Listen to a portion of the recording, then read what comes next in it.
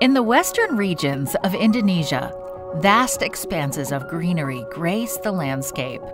Many people have moved here from the city to work on the tea and rubber plantations. They came seeking a better life, but they faced new challenges with their living conditions. Global Mission pioneers, Iwan and Jamal, saw the pressing needs of this community and took steps to address them. This is our way of demonstrating care for the locals here. We observed the absence of electricity and basic sanitation facilities. Taking action, we advocated for electricity installation through discussions with government representatives.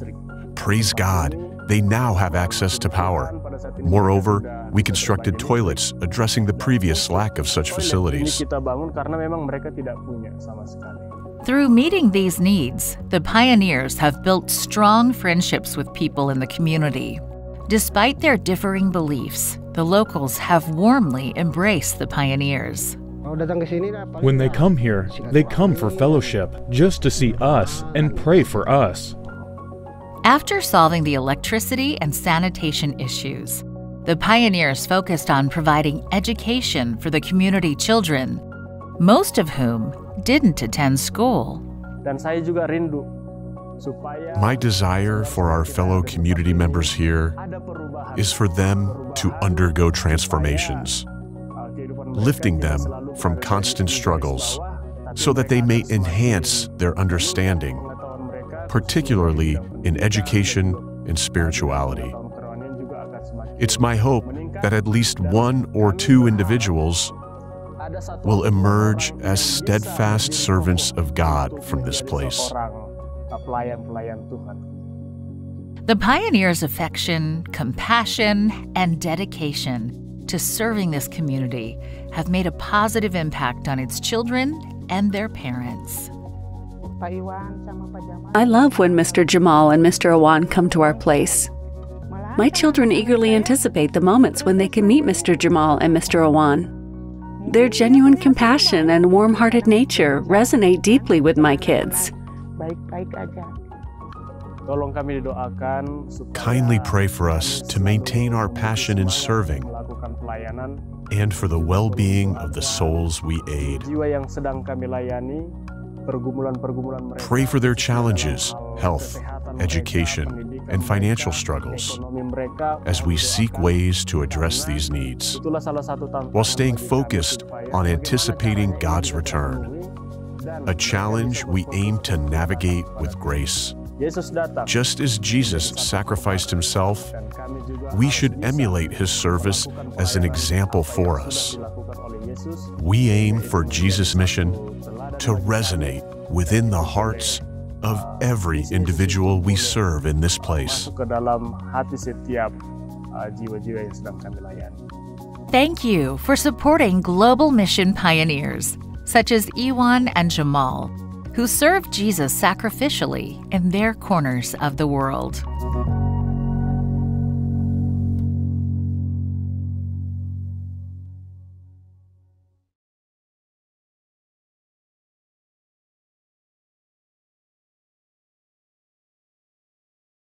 There we go. All right, Jambo. There we go. Now you're with me. Okay, so I have just a very brief, I don't want to call it a sermon, maybe just sharing some thoughts and more of a word of encouragement for us all. But before I do, I have a question to ask you. I'm glad to have a few teachers in the congregation here. It's always good to have teachers, because I'm sure they'll answer the question. What is the best letter you've ever received in your life? What's the best letter you ever received in your life? If you can think of one letter that, this was a really good letter that I loved. Huh? A lesson? A letter. A letter. Yes, letter. Letter. Just a letter. Yes. In the mail or wherever. I'm assuming I'm in good company here of people who used to write and receive letters, not text messages, right? I'm not talking about text messages here, letters. Miss Gail, what was the best letter you ever received? Just from my students. From your students? Yeah. Okay. Okay. Anybody else? Victor? Yeah, from my grandma. From your grandmother? Yeah. Okay. My grandmother, she was on an island. Mm-hmm. It's a British territory called Anguilla. Not Angola, in the Caribbean, named Anguilla. Yes. Mm-hmm. And I was on another island called St. Thomas in the U.S. Virgin Islands. Mm-hmm. And we would ride back and forth. Yeah. And then she got Parkinson's when you tremble, you shake a lot.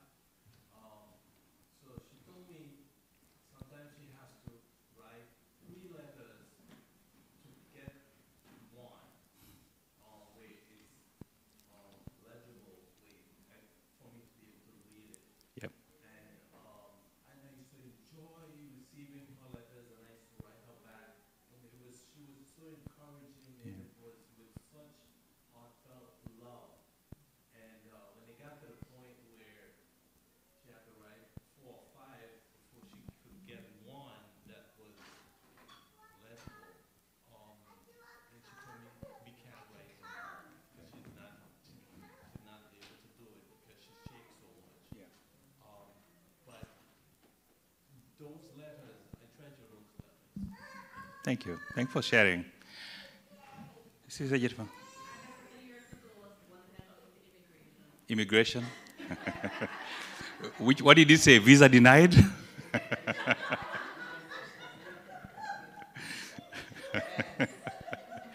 Okay. Yeah, that's a good one. All right. What about anybody got one who would say the worst letter you ever received? Huh? The worst? John? The one that starts out with, we received dozens of applications. And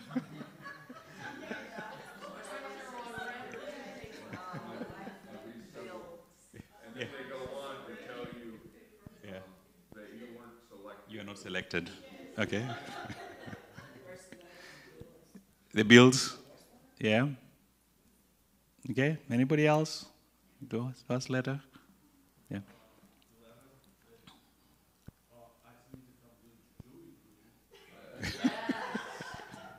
Jury duty. You don't like those. Okay. All right. Anybody ever got a very useless letter? Oh, Twana, you had your hand up, sorry. Yeah. Yeah. Yeah. That letter from the grandparents Yeah. away in school when I was feeling very down. Yeah. I don't know how they knew, Yeah. but it was just a perfect letter. Excellent. Thanks for sharing. Anybody got a useless letter? Yes. Like which one? Yes. Every week? Junk mail.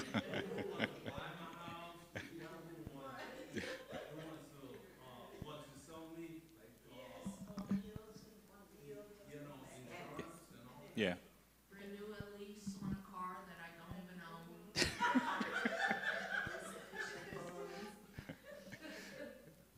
Well, no, thank you for sharing. Today I just want to talk a little bit about a letter that's in the Bible. But before I go there, thank you for sharing your thoughts about the letters. When you talk about the best letters that you ever received, there's something about a relationship that you have with the person who sent the letter. When Ms. Gail and Victor and Tuana talk about the letters they received, there's something special about receiving a letter from somebody who you know cares about you and cares for you. And like you, one of my best letters I ever received, well, most of my best letters are from my grandma. I went to a boarding school, and every so often, my grandma would send me a letter. And I looked forward to those letters. They had a pattern, you know. The first paragraph would be, how are you doing? Something around, the Lord has been good to me, keeping us all safe. And then the second paragraph, usually a summary of the things that have happened since her last letter. The animals gave birth, the chickens are good, your grandfather is okay, a bit tired, blah, blah, blah. Just an update of what's happening. Then the third paragraph would be something around me. How are you doing? With some instructions, you know. I'm praying for you. I'm looking forward to seeing you, whatever the instructions were. And then there's always an encouragement that went with it. Okay? And at the end of reading that letter, you feel, I want to respond. I sit down again and start writing and respond to my grandma. So there is something special about having a letter from somebody who you care about or somebody who cares about you. In school, when we were students, we were taught how to write letters. I don't know if they still do that these days, but we were taught that a good letter was always clear. Make sure that your purpose and intent is very clear. A good letter was always correct. Make sure that it's also complete. Have you ever got a letter that's incomplete? The sentence leaves you wondering what they were trying to say. And a good letter was always courteous. Okay? It was always trying to make sure that the person reading it understands and knows that you're thinking about them. And back then, when I tell my son about how we wrote letters, he asks me, where did you get all that time from? Because we used to sit down and just write 3-4 pages. No delete button, no erasing. You just kind of think through it and just be very intentional in what you're writing. I hope you all still write letters, by the way. I hope that you still find time to write letters. Paul, in today's verse that I want to share here, is from 2 Corinthians chapter 3, verse 2 and 3. Paul says here, you are, in some versions, it says you are a letter. In other versions, it says you are our epistle written in our hearts, known and read by all men. Clearly, you are a letter of Christ, ministered by us, written not with ink, but by the Spirit of the living God, not on tablets of stone, but on tablets of flesh, that is, of the heart. That's what Paul was writing to the Corinthians in chapter 2, in 2 Corinthians chapter 3. Paul was telling his readers, you are a letter. Your lives are a letter. Okay? Not written with just human ink, but by the Spirit of the Lord. And I'll come back to that in a minute. One of the best letters we have is the Bible. The Bible has lots of good letters in there. There are some letters of instruction. Exodus chapter 20, for example, you have letters of instruction. You have letters of action in Nehemiah. A good letter is one that makes you want to act. You know, Nehemiah in chapter 2 was, as the king asked him, why are you so sad and why do you look so unhappy? And he says, give me some letters so I can go and get some materials to rebuild the temple of the Lord. There are some letters of encouragement. But then there are also some letters of rebuke. Galatians chapter 3, I think, was where Paul starts his letter by saying, oh, foolish Galatians. Can you imagine receiving a letter and instead of saying, dear Victor, it says, oh, foolish Victor. How do you feel about that? Okay. It never happened. It will not happen, Victor. Don't even worry about that. Okay. There's some letters of rebuke. But there are also some letters of fear. If you remember the story of, in the book of Esther, where Haman convinced the king, let's write some letters and spread it to all these people and tell them, they're done. We're going to kill them all. There's some letters of fear. But then there are also letters of courage. In the book of Joshua, for example, where God says, Joshua, be of good courage. Okay? Then there are letters of judgment and of eternal life. And we'll talk a little bit about some of those. But let me go back to Paul's letter and these verses that we have up here. There is something that Paul cherished about this church in Corinth. As a bit of a background, Corinth was a very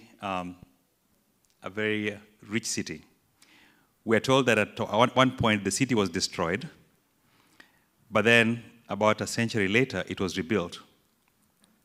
It lay on a strip of land in the Corinth Gulf, but had a lot of commercial areas, the big vessels and the ships and all that. So Corinth was a very, very strategic place. Now, we're also told in all that, Corinth was also a very corrupt place. If you're looking for idols, there were idols in Corinth. If you're looking for dissension, everything that you could look for in Corinth was there. And as Paul ministered to the Corinthians, he got to the place when he says, you need to know the Lord. We're told here by the historians that most of the people who converted to Christianity from Corinth was still influenced by the things that were running around the city. One author actually says that a church is inevitably reflective of the society in which it exists. The church is reflective of the society in which it exists. So what happened back then is the corruption that was around Corinth came into the church. The idolatry that was out in Corinth came into the church. So much so that Paul had to say something about it. We're also told that in Corinth, because of the mix of people, there was conflict. Okay? There were Romans, there were Greeks, there were all kinds of people because it was a very commercial place. So there's always conflict and tensions because of people's backgrounds, where they came from and what they're doing. All that conflict, guess what? Came to the church. There was conflict in the church because of that. But Paul was convinced that there's reason why God wanted the church in Corinth to exist. We're told that he met Aquila and Priscilla, and together they decided to evangelize in Corinth. And the Bible says, as we will read in a few minutes here, that he never gave up on Corinth. Just because the influences of the world came into the church, Paul never gave up on the church. And he chose to write this letter on 1 Corinthians to the church to encourage them. So I'm going to invite you to open your Bibles. I'm going to encourage you to open whether it's on the phone. We're going to walk through a few verses, and they're not going to be on the screen, on some of the things that Paul said. Again, think back about a good letter. A good letter is one where somebody has written with you in mind, has written for a good purpose, a good reason to encourage you, a good reason also to try and touch your heart. And so Paul, beginning in chapter 1, he says here that, first of all, he identifies himself, I'm apostle of the Lord. And in verse 3, he says, grace and peace to you from God our Father and our Lord Jesus Christ. And then I love verse 4. If you read verse 4, Paul says, I always thank God for you because of his grace given you in Christ Jesus. For in him you've been enriched in every way. The church in Corinth was enriched in every way that you could think of. And it says here, in all your speaking, in all your knowledge, because of our testimony about Christ confirmed in you. Therefore, you do not lack any spiritual gifts. This is a group of people who never lacked any spiritual gifts. They had everything. And Paul was excited about them, saying, I'm really happy that you're such a blessed group and you're such a blessed people. And it says here in verse 7, therefore you do not lack any spiritual gift as you eagerly wait for our Lord Jesus Christ to be revealed. He will keep you strong to the end so that you'll be blameless on the day of our Lord Jesus Christ. God has called you into fellowship with his Son, Jesus Christ. Our Lord is faithful. That's an opening statement. That's what God is telling us today too. We are all here as we sit together. We are enriched with gifts. God has gifted us everything we need that will keep us to the day of the Lord Jesus comes. However, he goes on the next few verses here.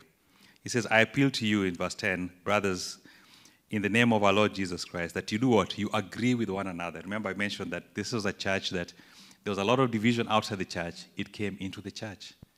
And Paul is saying, do not let that division do what? Separate you. I want you and I encourage you that we all agree with one another so that there's no what? There's no division among you, that you may be perfectly united in mind and thought. Okay? Now go back to the verse that we had talked earlier. You are a letter. You are the letter of Christ. It's saying, do not be divided, but instead be united so that people will see in you and through you the goodness and the love of God. Paul goes on in chapter 2. We're going to walk through all the 16 chapters, so stick with me here. In chapter 2, he tells them also in verse, I think it's verse 10, about God revealing his Spirit to us. He says, the Spirit searches all things, even the deep things of God. For who among men knows the thoughts of man except the man's spirit within him? In the same way, no one knows the thoughts of God except the Spirit of God. We have not received the spirit of the world, but the Spirit who is from God. So Paul is telling them here, you have the Spirit of God. Earlier on during our Sabbath school, somebody asked, would you like to know when you're going to die? I said yes. Most people said no. Paul is saying here, the Spirit knows everything here. Don't worry about that. In chapter 3, stick with me in chapter 3, God is saying here that Paul is telling the Corinthians in verse 16 of chapter 3, don't you know that you yourselves are God's temple and that God's Spirit lives in you? Don't you know that you're God's what? God's temple. Okay? Yes, you may have come from outside in the world, but now that you're in Christ, you are a temple. He's telling them God has made you a temple. That's a special thing. That means that God dwells in you. God dwells with you. And he says in that verse 16, don't you know that you yourself are God's temple and God's Spirit lives in you? If anybody destroys God's temple, God will destroy the temple. And then he goes on to warn them, just because you're God's temple, on verse 18, he says, do not deceive yourselves. If any one of you thinks he is wise by the standards of this age, he should become a fool so that he may become what? He may become wise. So what he is saying here is, yes, you are the temple of the Lord, but don't be arrogant about it. Don't be deceived about it. Stay in Christ. And then Paul goes on, and in chapter 5, again, remember we talked about there was immorality out in the world that came into the church? Paul here is warning and saying, if I think we go down to verse 9, of all that was happening. In fact, the chapter begins that there was such immorality that there were even church members who were sleeping with their fathers' wives and all that. It was that bad. But in verse 9, Paul says, you know what, I've written to you in my letters, do not associate with people who are immoral. Because why? You are the temple of God. Okay? You are the temple of God. You've been given all these gifts. Do not associate with any of these immoral or immoralities, or even idolaters. Because he says in verse 10, not at all meaning the people of this world who are immoral or greedy or swindlers. I don't want to associate. Leave those things outside that were out there, because you've been called to a holy living. In chapter 6, Paul actually also goes on to say, you don't need to drag each other to court all the time, okay? Because we're always dragging each other to court, Sounds familiar? We live in a country where it's not, we like the court system, right? Okay, it works. And Paul is saying, settle all these things, because it says here on verse 2, do you not know that the saints will do what? Will judge the world? And if you are to judge the world, are you not competent to judge trivial cases? We will be called to be judges of even the angels. And Paul is saying, if you're going to be judges up there, why can't you just settle these things among you? Why don't you do all that? All those things happen in the world and you're coming to the church. Let those be bygones, because you are a letter. You are the letter that reflects Christ. And so Paul is telling them, leave all those lawsuits behind. Verse 12 of chapter 6, Paul again says, somebody says, everything is permissible to me, but not everything is beneficial. Everything is permissible, but not everything is beneficial. That's a strong statement. There's a lot of things that we want to do that may look good or may sound good, but he says not everything here is what is beneficial. Everything is permissible, but in verse 12 he says, I will not be mastered by anything. I will not make anything be a master over me that takes me away from Christ. And Paul is saying to the Corinthians, do your best not to be yoked with these things that are not beneficial to you. And then he spends the whole of chapter 7 talking about marriage and how we all conduct ourselves. And he basically says, back in the world, we are told historically that Corinth was one of the most corrupt places. In fact, when you went to the temple, there were even prostitutes in the temple as part of the worship. And Paul is saying, do not be involved in all that. I don't want you to be part of that. You've been called to be better than that. And chapter 8, and I'm getting somewhere on this here, Paul talks about idols. In the outside world in Corinth, there were so many idols, so many idols, that they were sacrificing up even the children. And Paul is saying, you don't need to be part of that whole stuff. You need to trust in the Lord. Do we have idols today? Yes, we do. Okay? Are there many of them? Yes, they are. Are they silent and loud ones? Yes, they are. But Paul is saying, you know what? Live that life. You don't need idols. Okay? You don't need to pray to something or someone that cannot even respond to you. Stick with the Lord. Pray to the Lord. Trust the Lord. And let Him be the one who is fighting for you. And then let me jump on to a little bit on chapter 10. Paul goes back to history. And sometimes we are told that we need to remember our past to appreciate our present and to have hope for the future. And here's what Paul says in chapter 10, verse 1. He says, I don't want you to be ignorant of the fact, my brothers, that our forefathers were all under the cloud and they all passed through the sea. They all baptized into Moses in the cloud and in the sea. They all ate the spiritual food and they drank the spiritual drink. For they drank from the spiritual rock that accompanied them. And that rock was who? That rock was Christ. Nevertheless, God was not pleased with most of them. Their bodies were scattered all over the desert. In other words, Paul is telling them, just because you've been called and chosen, just because God has worked with you, should you neglect Him, that fate that fell on the people back in the day would also fall upon you. That very same fate, just because they walked with the Lord, but they did not obey Him, what happened?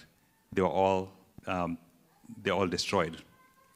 And the chapter goes on to talk about these things. And in verse 11 of chapter 10, Paul says, these things happened to them as examples and were written as warnings for us. Okay? All these things happened to them, but they were written as warnings for us. And it says, verse 12, so if you think you're standing firm, be careful that you don't fall. No temptation has seized you except that which is common to man. And God is faithful. He will not let you be tempted beyond what you can bear. But when we are tempted, He also provides a way out so that you can stand under it. That's a promise. Amen. That's a promise He's making. That yes, all these things may happen, you get all these temptations, but I am faithful. I am a faithful God, that you will not be tempted beyond what you can bear. And our sister sang that song, encouraging us. However bad it may look, however difficult it may seem, the promise is, I will be there with you. I will not give you more than you can bear. But when you're tempted, I will provide a way out. So even if it seemed hopeless, if it seems useless, it seemed like nothing else could do, God is telling us to trust Him. He's calling us to trust Him. And that's not always easy. It takes faith to trust God in those situations. But that's what He's calling us to do. In chapter 11, he talks about worship. Again, remember he's telling the Corinthians, you came out from all this craziness out there. As you're coming into the church now, we want to make sure that you understand how to be reverent before the Lord. And even gives instructions on how to go with the Lord's Supper, on that chapter that we usually use during our communion service. But Paul instructs them on what to do. And then, as he gets towards the end of this book, in chapter 12, now Paul tells them, I want you to know that you have been blessed with spiritual gifts.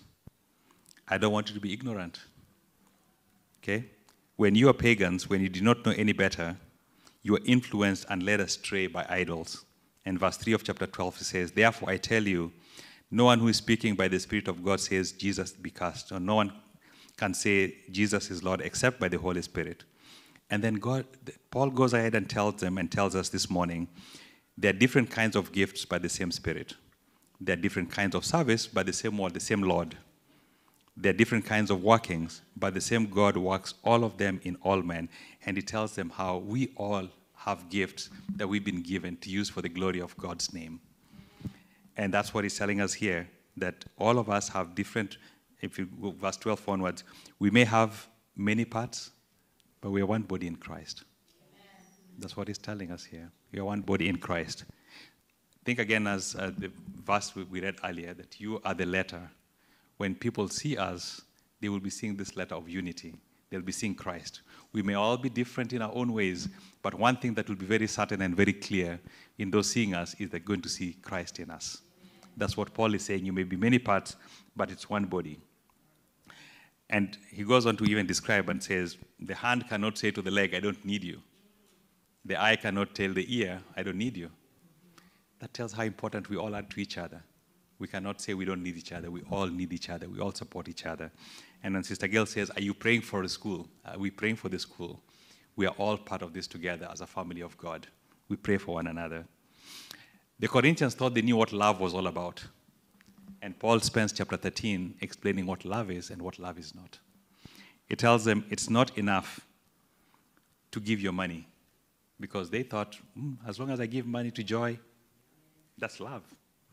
Joy, you should be grateful that I gave you money. It says it's not enough to say that I have faith that can move a mountain. That is not enough to show love.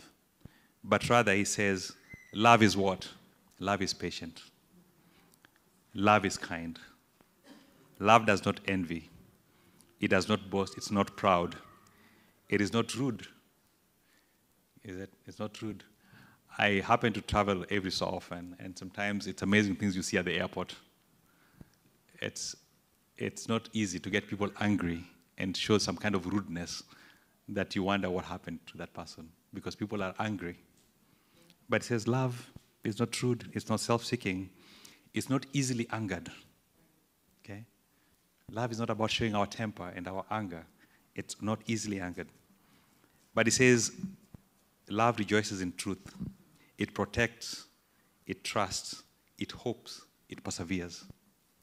That's what Paul is telling the Corinthians here. Love perseveres. He says it never fails. Love never fails. Again, the Corinthians thought they knew what love was all about. But Paul is telling them this is what love is about.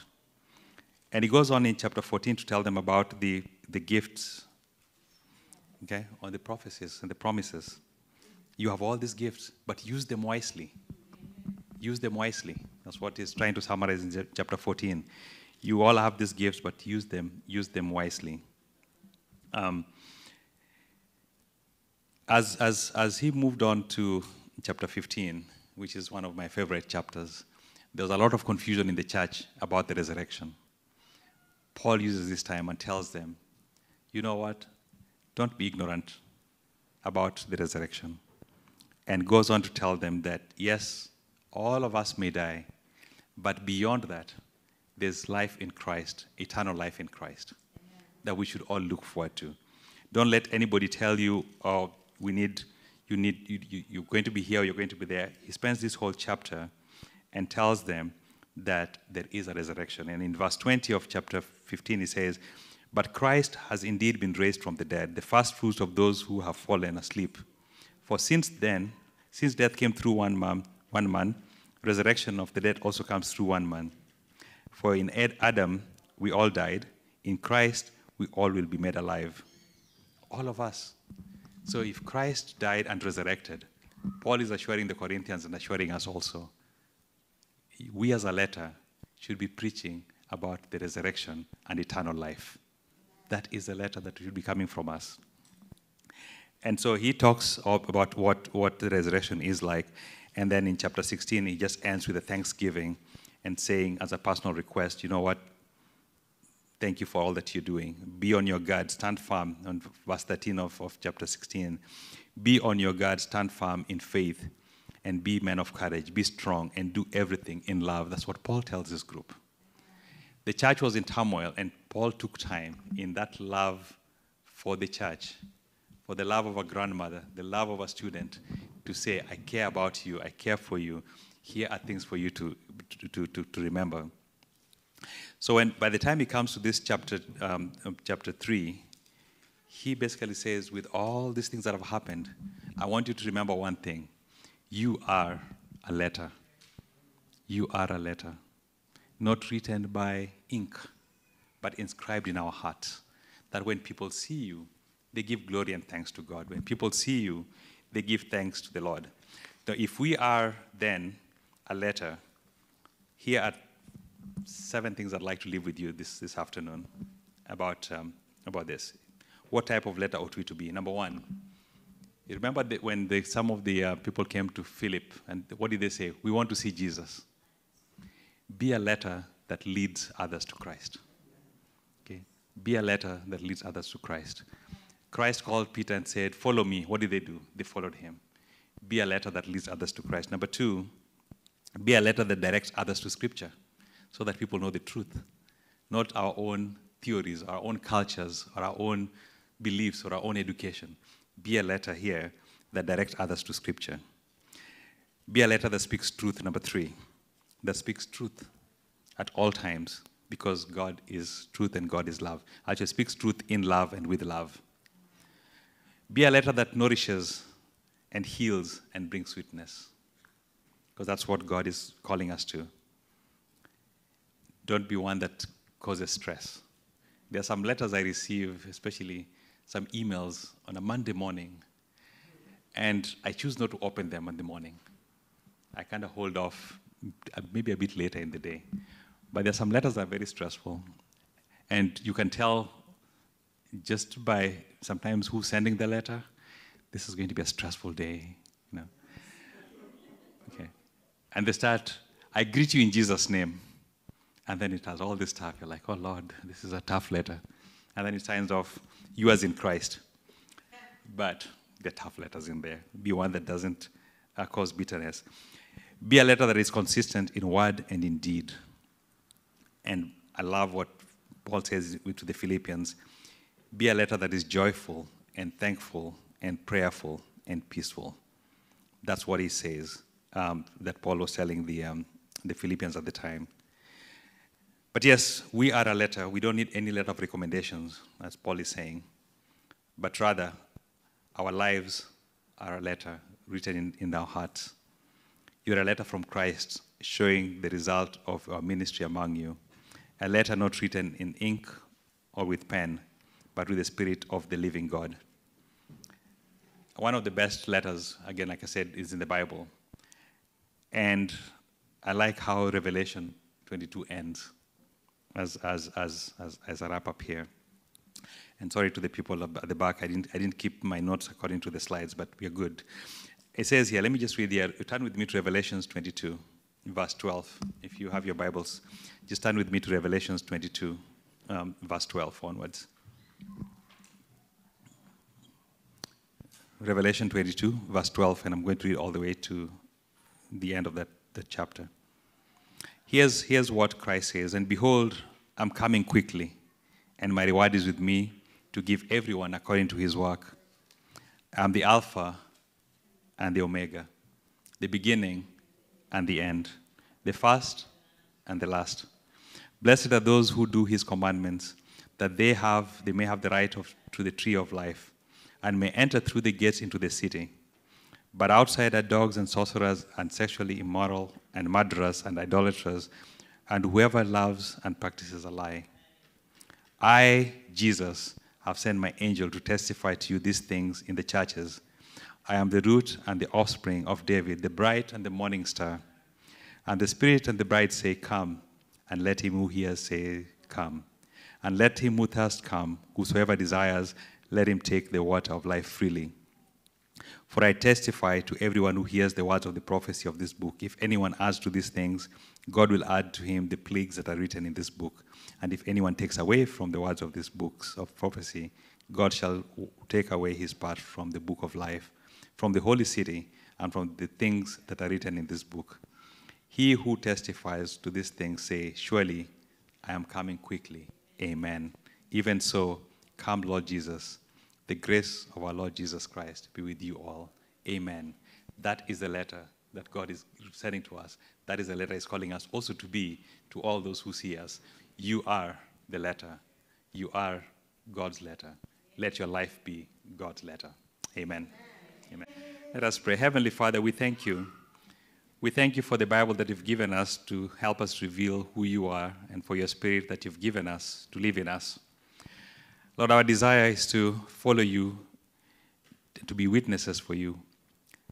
As you've given us your letter, help us, Lord, to be letters also of encouragement and cheer to others.